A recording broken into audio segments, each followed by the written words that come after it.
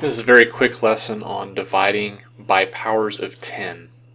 Now one thing I want to really make clear here is that if you are ever dividing by a power of 10, which is 1 followed by a number of zeros, I really hope I don't really see any work on your paper. So when you divide by a power of 10, it's not even necessary to set up long division or anything like that. Okay? And the reason for that is, remember when we learned how to multiply by powers of 10, we understood that multiplying by a power of 10 just moves the decimal point to the right the same number of place values as the power of 10 has zeros.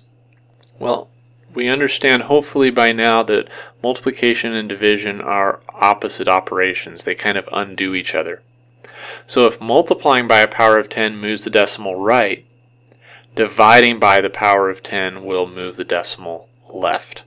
Okay, and so that's what we're going to use here. So to divide a number by a power of 10, simply move the decimal point to the left, the same number of place values as zeros in the power of 10. So all I have to do here is take my 67.4 and count up the number of zeros in 10,000. All right, there are 1, 2, 3, 4 zeros. Okay, and I jumped 2 blank spaces, so I'm going to have to put a 0 in each of those blank spaces, and the decimal point lands there. And then remember, it's always good to put a 0 in front of that decimal point. So my answer here is 0.00674.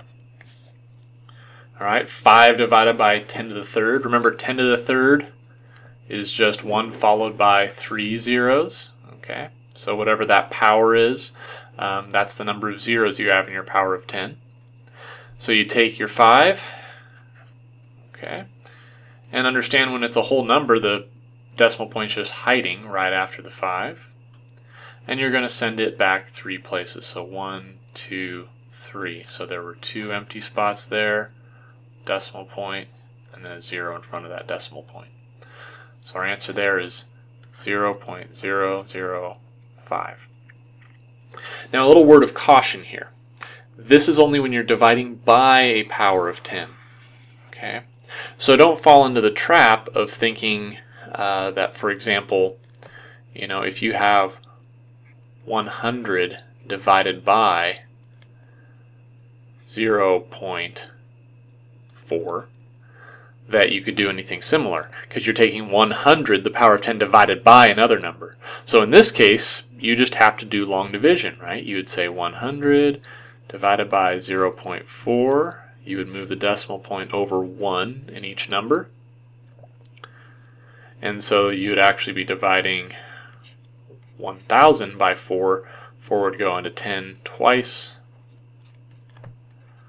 4 goes into 20 5 times. And then 4 goes into 0 0 times. So the answer would be 250. Okay, so just make sure that when you are applying this shortcut, you are dividing by the power of 10, or in other words, it's the second number.